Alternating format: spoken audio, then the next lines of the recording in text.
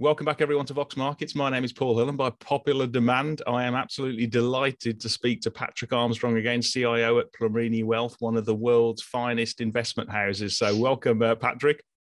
Good morning. Well, I really need your expertise at the moment. It's certainly been a lot happening since over the last 6 months. We've had that mini banking crisis in March. We've got hotter than expected inflation, both sides of the Atlantic, and now all the sort of central banks are synchronizedly tightening again and pushing interest rates up. So putting all that together, what's your sort of outlook for equities going forward? I actually think equities are probably going to be positive in the second half of the year. It's going to be a catch-up trade, a broadening of the rally that you've really seen in the United States, especially that 10 companies, 11 stocks, because Alphabet's there twice, are accounting for 13% of the 15% move in the S&P 500 year to date. So it has been incredibly narrow. You've got 490 companies that are up 2%, and you've got 10 companies that are up 36%, basically. So a very narrow rally.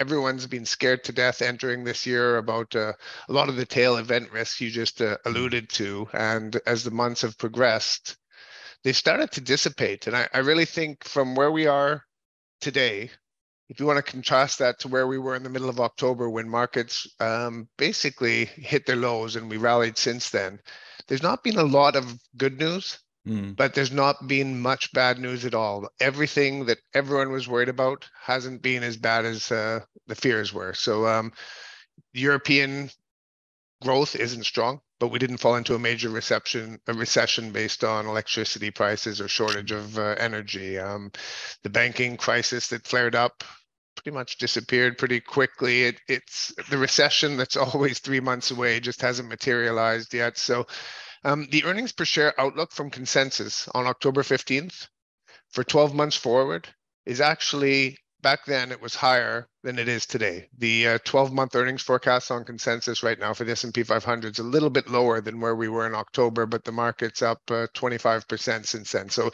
it's really been multiple expansion and money that was on the sidelines because people were just scared to death of the bear market of 2022, seeing capital at risk.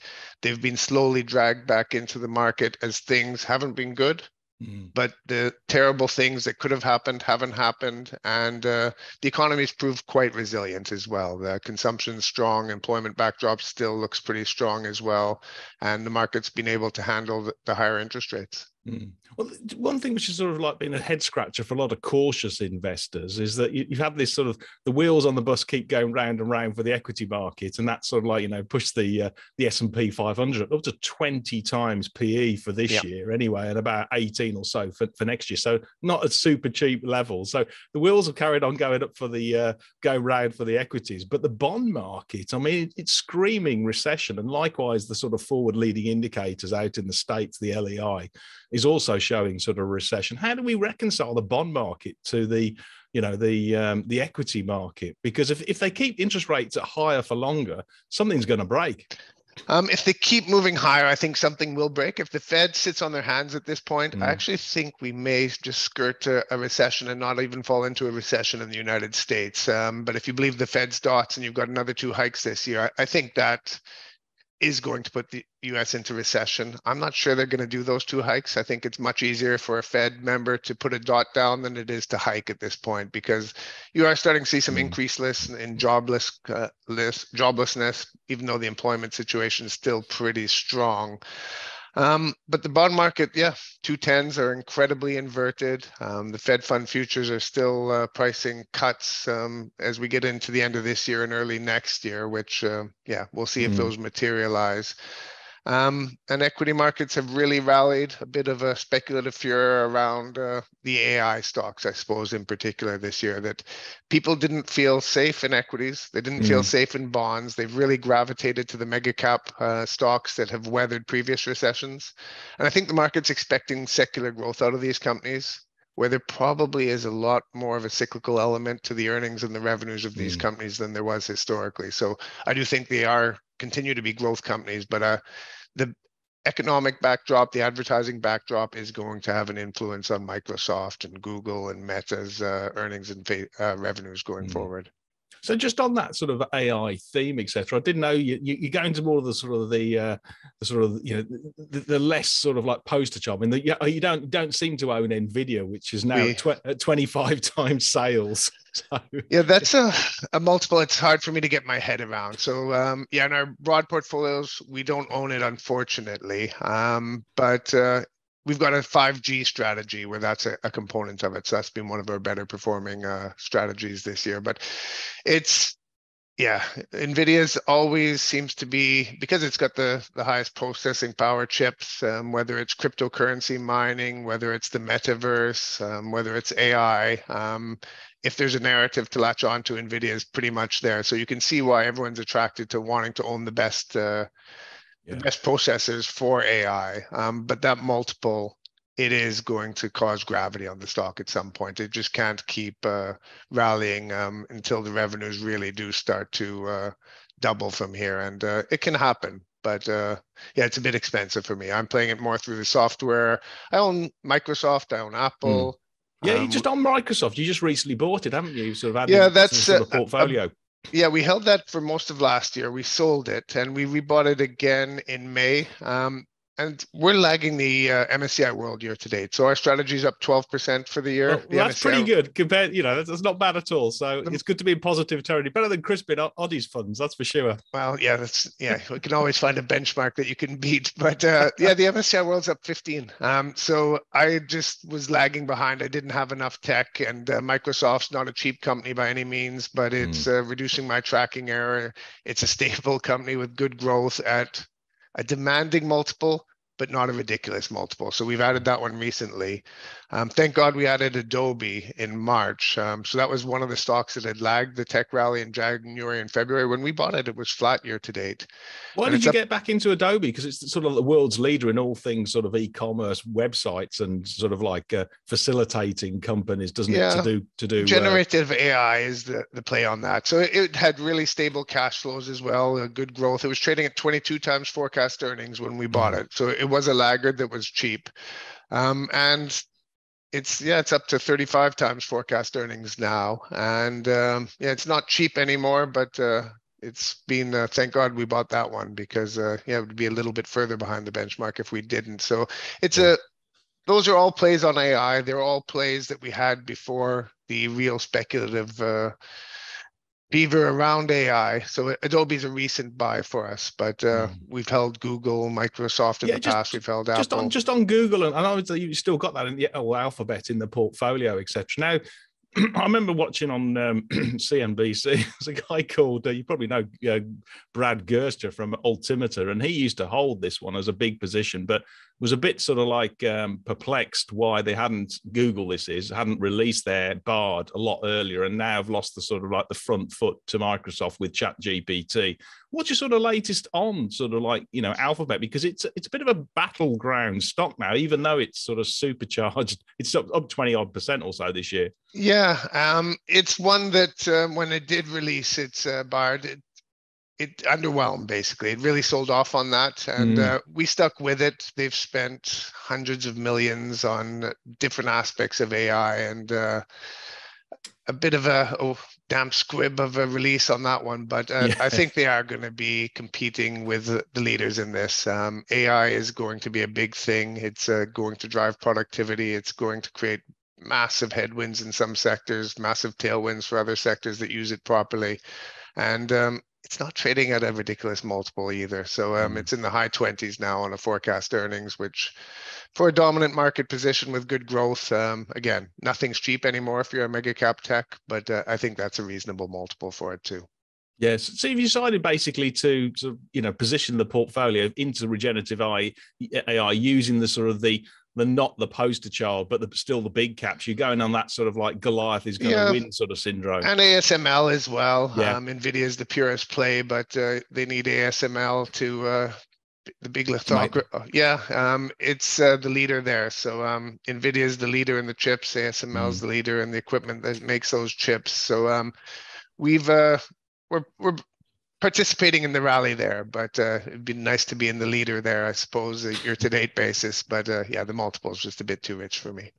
Well, I guess there's sort of like, about 10,000 stocks out in the States. So if you've just missed one, I mean, that's not a major issue. Usually it's not a major issue, but it is it's so narrow this year, the rally, that I think Meta's up 120.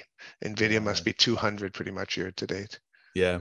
What about just turning to sort of China, because that's obviously had sort of a reopening, etc., and it's pushed up a lot of the European sort of luxury people, sort of the likes of Hermes and LVMH, but equally sort of like you've got this problem on geopolitical risk potentially with the US, etc. What's your sort of latest on the sustainability of the sort of opening in China, big picture, and how you view these luxury, companies in Europe, the big sort of dominant ones? Yeah, that was one of our big themes coming into this year, and we still own Hermes. We sold LVMH. I think it was at the end of April, just after earnings. It moved again, just like everything else, from 20 times earnings to 30 times earnings. And I just thought everything was in the price there. It's an acquisitive company that became the biggest company in Europe pretty much. And they will make another big acquisition. It may be dilutive. So I just thought I wanted to be out of that company, given the run it had. A very strong performer for us year to date when we did sell it. It's been pretty much flat since we did sell it. Well, it actually jumped up 5% right after we sold it, but it's given that back now recently. And you're keeping Hermes, are you? Yeah, the theme's still intact. China, you mentioned, is a driver for it, but it's just the consumer is incredibly resilient everywhere. China's growth isn't incredibly strong, but it's probably going to grow above 5% this year. Where it is weak, it's in manufacturing, and that's not so much a China issue as it is the Western world's issue as well. That China is the manufacturer for the world still at this point, and Europe and US not really falling into a meaningful recession, but they're not growing either. So that's hard for China to grow incredibly well. The reopening is definitely happening. Travel's happening. There's still a lot of net wealth in China that is going to want to spend on luxury companies. So I do think that's going to continue to be a driver for revenue and earnings for these companies. It's just we haven't our weight in it because of the strong performance year to date and the higher multiples that come with that. Yeah. And then as we look towards the second half with that China theme, is that going to help the sort of the energy stocks? Because I know now you've got sort of like Shell in there and EOG, and I think you may be short EQT, but as like, just how that sort of like the energy and the super cycle of, commodities and stuff like that, is that going to help? What's your latest? Yeah, so our view is that the recession that everyone's sure of, the bond market's sure of, and everyone seems to be worried about may happen. It's the Fed's gonna, if they try to get too cute and keep hiking, central banks have always caused recessions. If you look historically, going back to the 80s, almost every recession's caused by a Fed that just hiked too much towards the end of the cycle. So they are at risk of doing that. But if we don't fall into a recession, I think oil prices are going to remain pretty sticky at these levels in the high 60s, low 70s. It's incredibly cash flow generative for all of these companies that are producing it. Shell focusing again on fossil fuels, not just on green. It's generating a lot of cash flow. It increased its dividend. So I'm happy with the oil companies. They've done nothing year to date. If the recession is averted and there is a broadening of the rally, we think energy companies will participate in that. Yeah. And EOG as well, I guess. It's the same thing. Yeah, it's the LNG into Europe, I guess, for the winter as well. It's all aspects of it. I think, gas, LNG, oil, all of them. It's just incredibly profitable. Companies aren't spending much capex on exploring and developing for new reserves. They're just producing a lot of cash flow, paying down debt and buying back shares. And as a shareholder, I think that's the best position to be in. Yeah, there's some monster dividends, aren't there, across that oil and gas space? But and with Shell sort of like, right up there as well.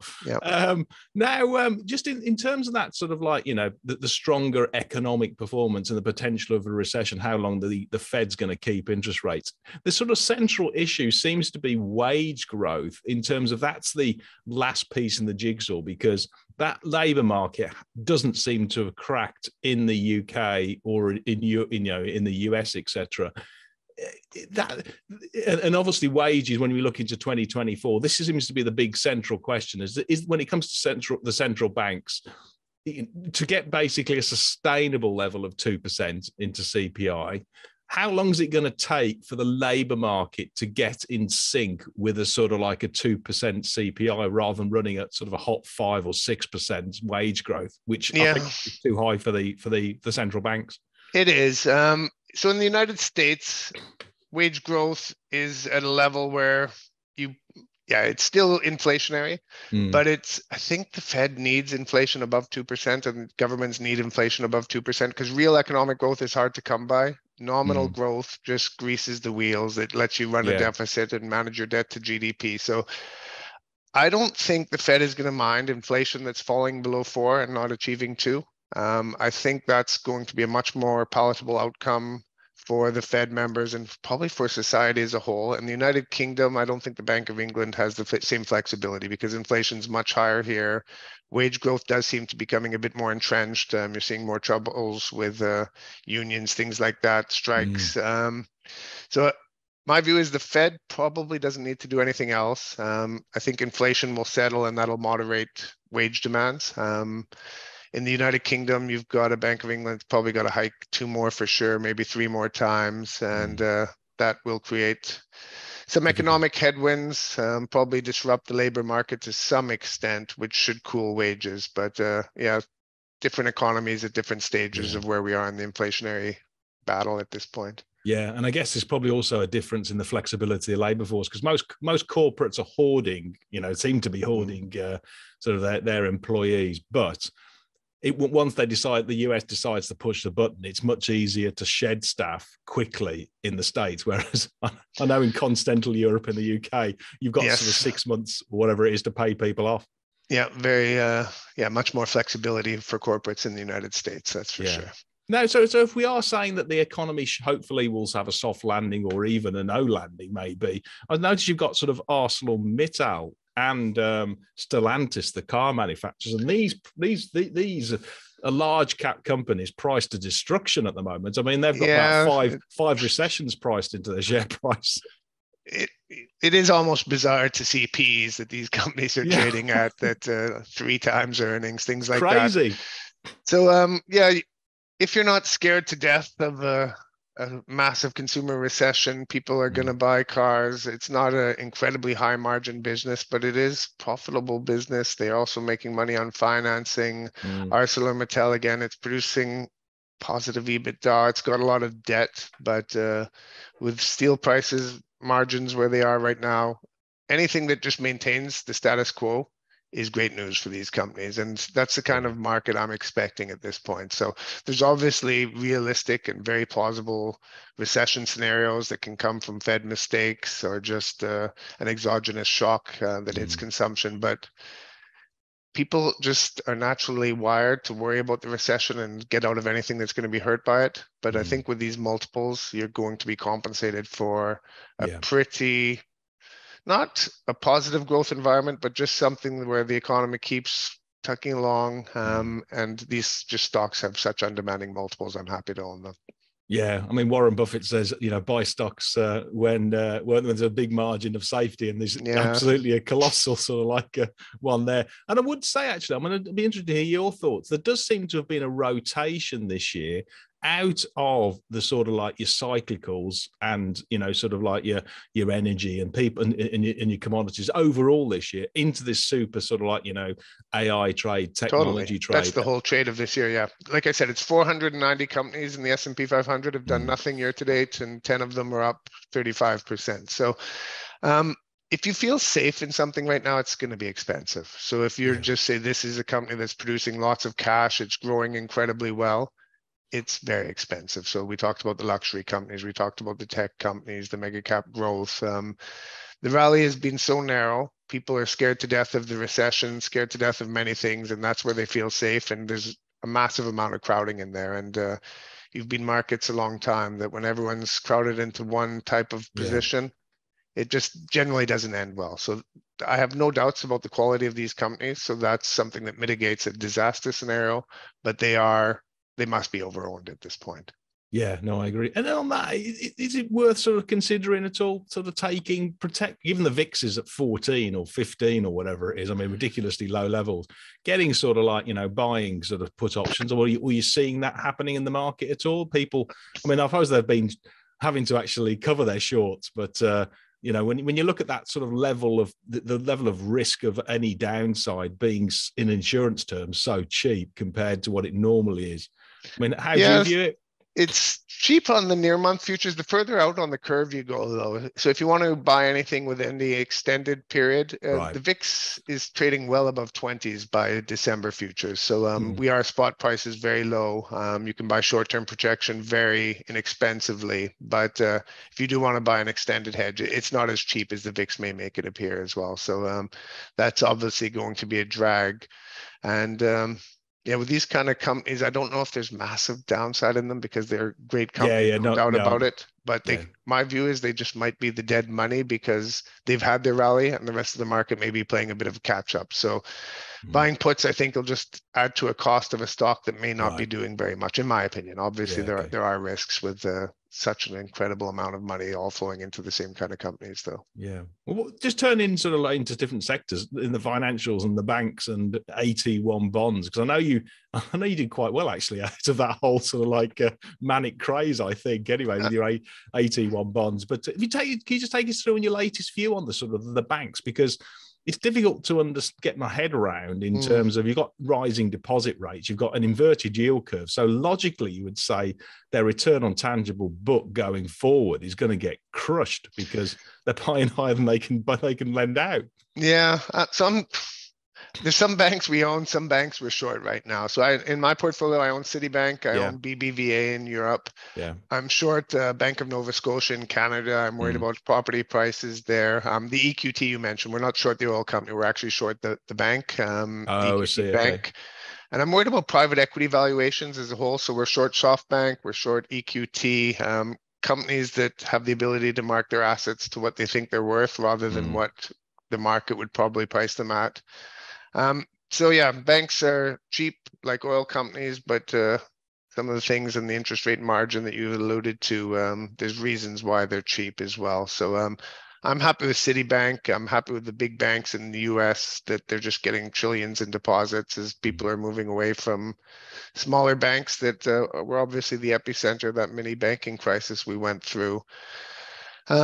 But the just on Citibank, why is it so cheap at that? You know, sort of like optical on a price to book, because it's been cheap for ages and ages. It's like people don't trust the balance sheet or something.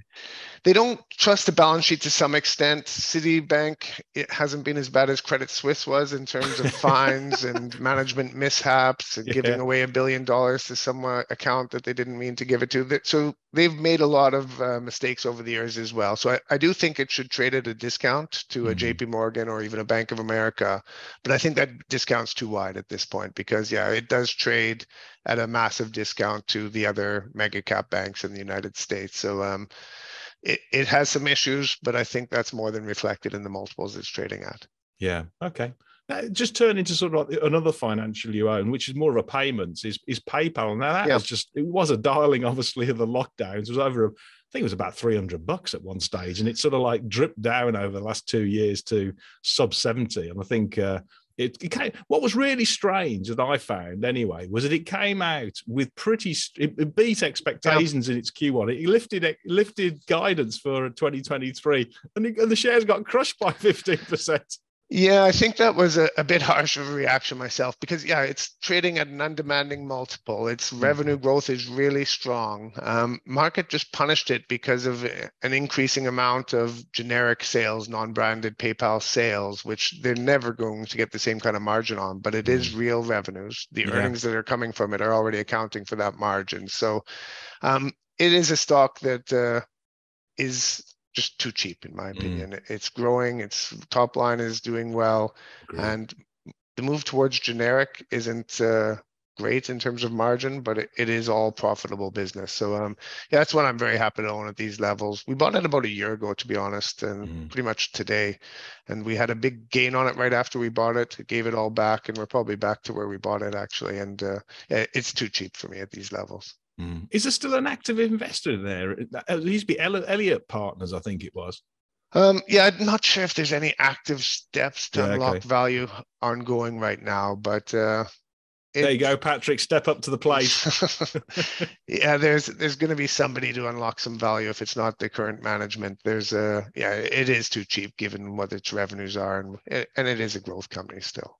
Yeah, no, I'd agree. Again, just turning into an area that we've talked about before is Agritech. And I see you still own John Deere, which is, again, another Warren Buffett favorite. And I think lots of people, if you have a look, actually, I mean, I know you do, but like just investors, it's got quite a big tech angle to this, hasn't it, with autonomous vehicles and all this sort of stuff. It does. It does seem to have a leading position there. It's a stock that you could argue has that kind of upside. It's got a defendable margin that's coming from that because its competitors can't compete with that. It's had an incredibly strong June. It was a real laggard for us until through May, but it had a good bounce back for us in June. It's a play. It's a cyclical, meaning it's trading at distressed multiples, but I think it is a very strong position, the dominant market position there. It's not a monopoly position by any means, but it is able to extract margin, whereas a lot of its competitors won't be able to.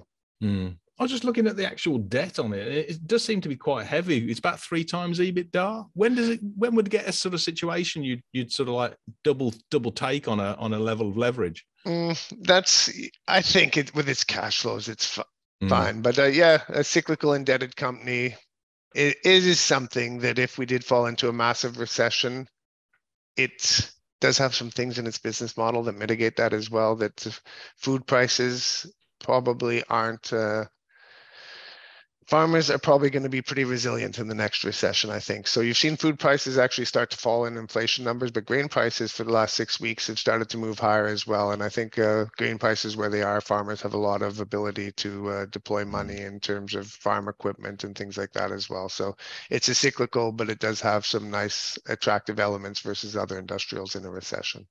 Yeah, as I say, I think the technology angle is absolutely, I mean, they are leading in that area, no doubt about it. And if people go onto their website, they can see all that. So it's worth having a look. Now, another one which is really a beneficiary, I guess, of China reopening, and certainly Macau, is Las Vegas Sands. Go on. That's a pure play on that, basically. Okay. China had everyone locked down last year as gaming revenues were falling off a cliff, and gaming revenues are just surprising everyone to the upside. So, people are traveling, Macau's reopening, and gaming revenues are high, and that's a very strong indicator to profitability for Las Vegas Sands. So that's almost a pure play on China reopening through a company that's not domiciled in China. What about say one is domiciled in is Alibaba, which I think is I don't know if it's an ADT, one of the ADR, in the States or whatever, they sorted out. But what's your view on Alibaba? Because there's a lot of geopolitical risk associated, I guess, from Beijing as well as from the US. It's one that we own Alibaba. It's cheap, it's growing, but it's very hard to say what kind of discount you should put on it, given the geopolitical situation, that if Blinken and Xi have a bad meeting today, I don't know how much downside will come from Alibaba. If there's a good meeting today, maybe there's a jump in Alibaba. But it's a position, it's just trading at 13 times earnings for the growth it's generating. Chinese consumers strong. But it's almost unquantifiable. It's a wild card that the underlying business fundamentals, if it was a business that you could just value and it wouldn't have the issues of geopolitical risks that come with it, it would probably be twice the market cap it is today. Yeah. And I think that's enough value for me that I'm enticed by it. But I wouldn't say that there's not downside to this stock either, because it is unquantifiable, some of the bad scenarios that could happen. Yeah, they did actually split some of their divisions, didn't they? So it's an ongoing process where they'll break it up into 6 different divisions. They'll be IPOing different versions of it, or different parts of the company as well. So that'll be a way to unlock some value potentially, but each one of those companies will come with their own idiosyncratic risks. Without one company, it's less risky to the government, and the Chinese government may let them prosper in 1/6 pieces rather than Alibaba becoming a bit too big. And Jack Ma, they've put out interesting statements. Yeah, I think the official statement is he's alive and well, something like that, which is which is nice to know. Exactly. It's one that's just you get compensated by buying stocks that have clear risks with them. And I think this is one where you may see some multiple expansion as the company is broken up and faces less pressures from the governments in China. I mean, another one stock that seems to go from strength to strength in the sort of tech area that is a geopolitical hedge, I guess, because there's so much sort of like cybercrime going off from Ukraine and Russia and China and stuff. Is Fortinet, which I think is a best in class sort of like cybersecurity. Yeah, that's software. one play on it. It's must be up 40% year to date, I bet, something like that. So it's benefiting from the tech rally. Cybersecurity is going to be an area where private citizens, governments, and corporates are all going to have to continue to spend. So cybercrime and even from other nations, there's going to be hacking, and it is an area where there's very predictable cash flows. It's not a stock that's cheap, but it's a stock that's growing best in class, as you say. So it's one we're sticking with, even though it's had a really strong run. And it's one of those stocks that's not cheap anymore either. Yeah. I guess they could have a sort of upgrade cycle in cyber defense and cyber security with AI, because if nothing else, there's going to be sort of generative AI is going to, you've got people who are going to be imposing in different ways. Yes. Yes, it's it creates some risks for them as well if they can't combat these kind of threats. But I think they're as well positioned as anyone to do that. Good. And then just now turn into sort of like a really quite defensive core sector, which did well last year and has been sort of like unfairly maybe sold off this year, is healthcare. And you've got Biogen, Merck, and you got you got Zoetis as well, but certainly it's Biogen and Merck. Yeah, it's the healthcare sector must be pretty much flat year to date in this rally. And if you are worried about a recession, mega cap tech have pretty resilient earnings and cash flows, but so does healthcare. And I think these stocks, the market's really rotated away from them. And we own Novo Nordisk as well, which is a company that's it's not done nothing year to date. It's up 20-ish%. But obesity is a big issue for the West. China, I think Olympus is having incredible growth there as the attraction to being wafer thin in China looks like it's really spurring sales. Healthcare as a whole, predictable earnings, predictable cash flow, non-cyclical earnings, all of that I think should demand a premium multiple to the market, but it's trading at a market multiple now. So I think it's growing faster than the market, probably more resilient cash flows than the market. And I think, I'm not sure why the market's really rotated away from healthcare, to be honest, because the underlying fundamentals look pretty good for a lot of these companies. Yeah. Just on Merck, it's got that sort of key drug, hasn't it? Keytruda or something. It's a big oncology franchise. Yeah, go on. It's you could make a claim Roche is there too, but Merck, it's one drug is by far and away the biggest value in the company, but it does have if it didn't have that drug, it would still be a big cap healthcare company with many streams of earnings and cash flows. So it's stable, predictable, and the oncology arm is incredibly profitable. And on Biogen, obviously there's got that big one on with the Alzheimer's, hasn't it? Dementia. Yeah, it's one that, again, it's too cheap for me. It's had some negative news in Europe around that drug as well. So it's not dead in the water, but it's not having a massive tailwind where it's going to be sold widely in Europe at this point. So as more tests come in, and if it does prove effectiveness, there is significant upside, but it does seem to be getting good traction in areas outside of Europe, but there's still more work for it to do in Europe. And that potentially, if you do get good results, would be upside for the stock. Yeah, I did look at it actually myself, because it's got a market cap of 43 billion. Now, as you know, Pfizer just bought Seagate Pharma for 43 billion or 42 billion. It's exactly the same amount. And Biogen's got sales of 10 billion or near enough. And Seagate's got less than 2 billion. So it's sort of like 5-to-1 multiple there, sort of like, undervalued. There probably should be some consolidation in this sector where maybe you want to own potential targets than acquirers. So it's again, we've got a combination of in our portfolio stocks that have done incredibly well that are expensive, some stocks that haven't done incredibly well that are cheap. And we're sort of playing a middle ground of trying to buy some cheap stocks with some upside, but continuing to ride the winners as well. Yeah. And what about Zoetis, which is a sort of like a best-in-class sort of developer of animal health products, isn't it? Which does sort of like pain relief and Everything. Yeah. So everything. livestock, antibiotics for cows. Yeah. It does insurance for cats and dogs, all sorts of veterinary applications as well. So consumers are strong. People spending on their pets is a very strong and very profitable part of their business. But the whole agricultural theme is a driver for this company as well. So yeah, that's a company that I think represents pretty good value and a lot of growth as well. Yeah, good. And now just turning to some ones you're short on. I did see you've got Neo and Rivian, which I could probably guess why you're short. But can you take us through your view there? They've both been incredible shorts for us this year. Pretty painful Well, last 2 weeks, though, as the market rally has gone from just the mega cap tech. Some of these more speculative tech and EV companies have really had a rally into the first couple of weeks of June.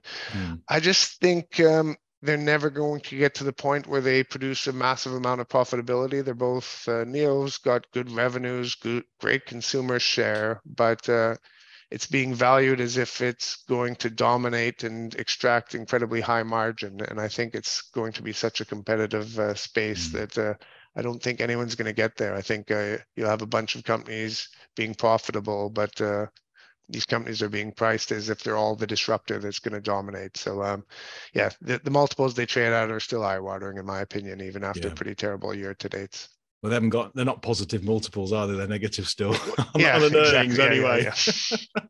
Yeah. Just when you come to manage risk when you go short, how do you do that? Because obviously there's been instances whereby there's a huge short covering, you get, on Reddit or people like Wall Street Bets and this sort of stuff, who suddenly then you see the share price shift. How do you manage that sort of risk to make sure you don't get sort of zoomed out, So we have 30 stocks in our short portfolio all the time. So it's a 3.3% position each. If anything does start to go against us and it grows to a 5% weight, we'll either cut it or trim it back down. So yeah, you can't manage risk perfectly because when you short something, there's always the risk with doing it. Most of our clients who are buying our short strategy are pairing it with a long position as well, or we're doing it through our long short strategy. So that creates some risk mitigation in itself, that if something's going up massively, probably your longs are doing okay as well. But our shorts had a terrible January. We lost 11%. And year to date, we're only down, we're only down 11% now. So for the last 5 months, we've actually, in a bull market, done pretty well on our shorts, because there have been some stocks that just have pretty terrible fundamentals that the markets have rotated away from. So you had a big speculative rally in kind of the stocks that you talked about in January, whereas meme stocks rallied again, and all that ARC innovation type stocks had an incredible January. The market has rallied a lot, but it's been more discerning and not just chasing everything that was growth. It's been chasing real earnings, real cash flows in recent months. Yeah. So that's been good news for us. Yeah.